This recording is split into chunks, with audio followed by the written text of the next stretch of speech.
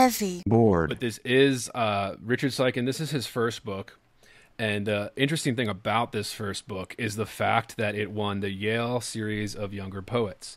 If you don't know what that is one of the most prestigious first book awards you can ever get, if not the most prestigious.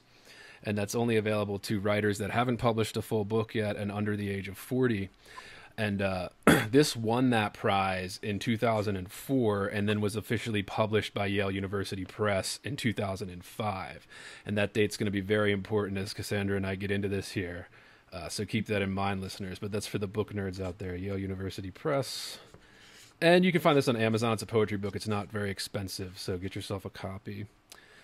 But yeah, so basically, we both agree this is absolutely life-changing book. You should buy it.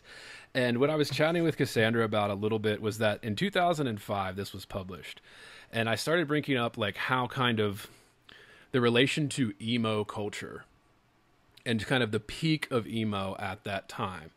And those millennials that know what we're talking about, probably only millennials know what we're talking about in terms of like, I guess there's some Zoomers that like view it as like a novelty or like a nostalgia factor, but like we fucking lived it, right? Like this was everything.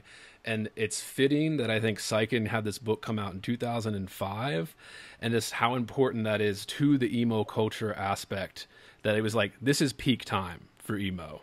Yeah, no, he literally, I mean, like has that line in there in Wishbone, I'm bleeding, I'm not just making conversation. Like what could be more emo than that?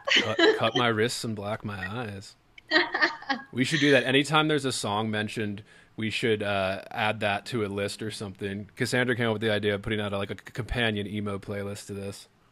Oh yeah, I've already written down multiple songs that like as I was reading the collection again, I was like this song and this song and this song. So there will be emo talk about this, listeners, and it's not irrelevant, and it's not us. I don't think it's us forcing it into that framework either. I think it's actually really important to this book and its impact, not just on poetry, but like on people like us that like pick it up and read it.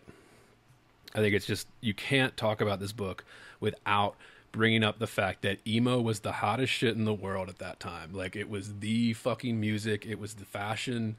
It was even like all the top 40 bands at that time, all the top 40 artists, they were fucking emo. Like even Green Day put out their fucking emo album, like 2004, right? Like, and I also think that there's like a ton of artists downstream from this book, whether, again, like I said before, whether they read it or not. And I think a lot of them did read it, to be honest. Like a lot of the artists that I'm thinking of, and we'll get to this later, are also writers. They're also poets. Like they probably did read this book. And as I was rereading it, I was like, oh, wow. Like not only did like the emo, you know, moment or whatever predate or coexist with this book, but then I also think that there are lyrics that come later, like in the decade after this book, that were inspired by it, in my opinion. Yeah, the lingering effects of emo, and then you're thinking of those like bands that came out like 2012ish, right? Like when we were in college type. Yeah, I'm thinking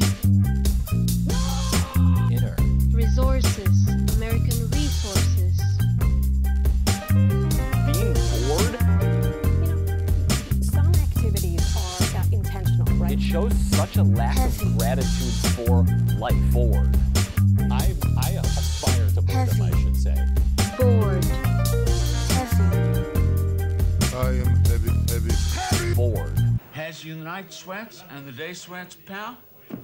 Pal, I do.